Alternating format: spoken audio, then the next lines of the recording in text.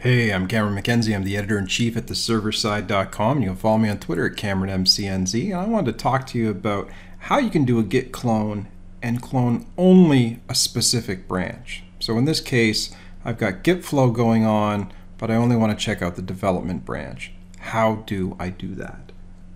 So I've got my GitLab repository here. I did a bunch of GitLab tutorials under the heading GitLab Made Easy.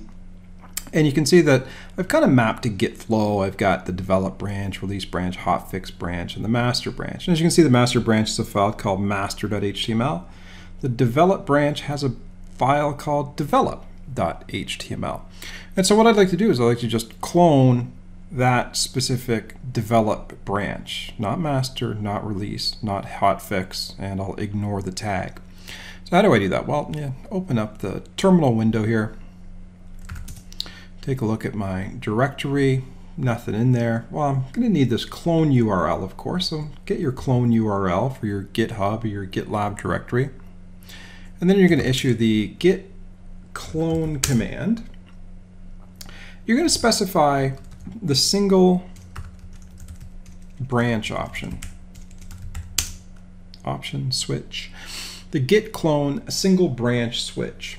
And then you're going to specify what that single branch is. And the single branch will be develop. I believe that's the name of the branch that I want. Yes, indeed it is. And so single branch develop. And then, of course, you just put in your URL to your repository. And now that is going to clone just that branch. Root,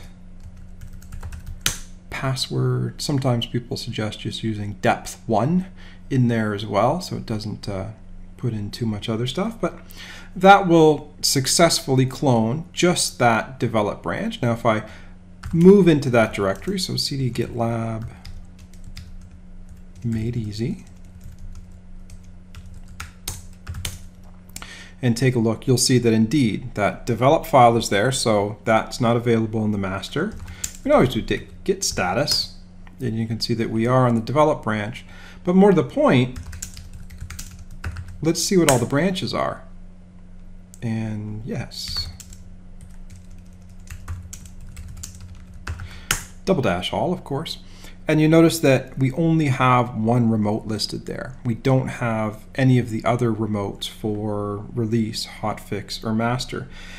And further to the point, like when you do a normal clone, you get the directory that you check out, and then you also get all these other remote references. But then you can always, switch to one of the other branches. But watch, if I actually even try and switch, if I try and check out master, no luck, I get this error message that says, look, master, don't even know about it. So even though it's part of the parent repository, I'm getting no love here when I try and check out a branch that's not explicitly cloned. So there you go. That's exactly how you do a git clone and bring back only a specific branch. I'm going to do git ref log, git log on that. Yeah, and you can see there's the whole history of that branch. I could have done depth1 and we only would have got the last commit, but hey, why be crazy?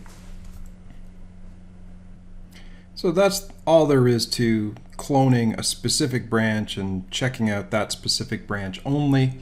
If you enjoyed this tutorial, head over to theserverside.com. I'm the editor-in-chief over there. And also, if you're interested in any of my antics, follow me on Twitter at CameronMCNZ.